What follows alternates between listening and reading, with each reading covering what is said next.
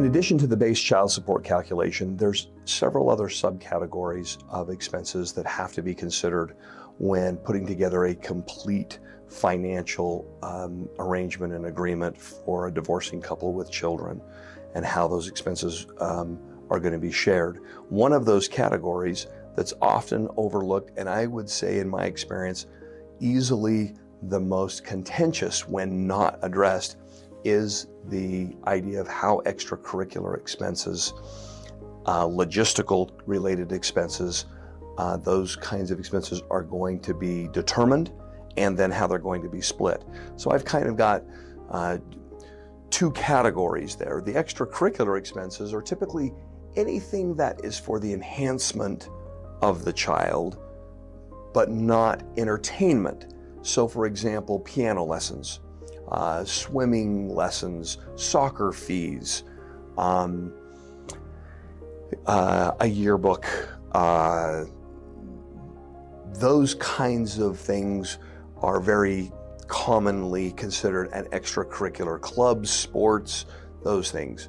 The logistical expenses would be things like a cell phone. If your child is old enough to drive and they're going to have a car, that car is going to have some expenses, some maintenance expenses. There'll need to be health insurance, car insurance for that vehicle, fuel for the car. Those will need to be expenses that need to be, that are not part of your child's support, that need to be looked at. And generally speaking, the things that are not included are entertainment-related costs like movie tickets and vacation funds, gifts for friends' birthday parties. That seems to be one that comes up a lot. You know, how are we going to split if our 7-year-old gets invited to a birthday party and we have to buy a gift for that person? How do we split that?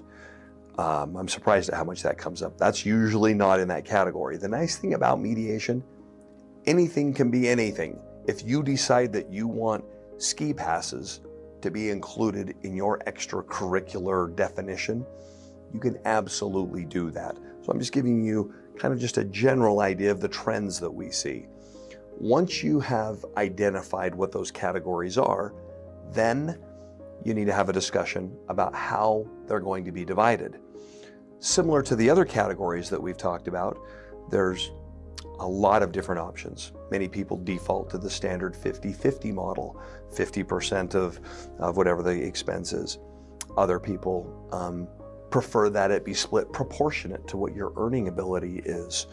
One of the biggest problems with extracurricular expenses is saying, are we going to just say all extracurricular expenses, if they meet this definition, will be included? So if that were the case, you might get yourself into trouble, because if your son wants to go into equestrian lessons and as a result they need to buy a $15,000 quarter horse, you may not like getting a bill for $7,500 to pay for a horse. So the things that a mediator can help you do is to say, we're going to, for instance, a common way to do that is we're going to put a monthly minimum amount that we're going to contribute to extracurricular and logistical costs.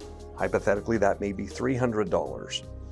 Then the parties agree to fund that $300 each month. If they agree to do it 50-50, they would each contribute $150. Then anything within that $300 amount, the parties don't have to nickel and dime each other. If there happens to be swimming lessons due, they can pay it out. They pay that out of that $150 or the $300 allocation. Only if it looks like the monthly total is going to exceed $300 would they need to have a discussion about that.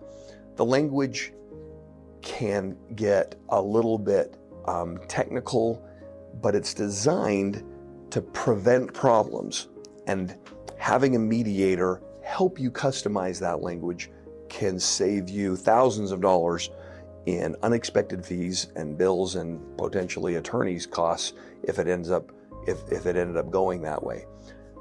I would say get an agreement on this thing because it's in the top 5 things that we find people overlook and have big problems with later.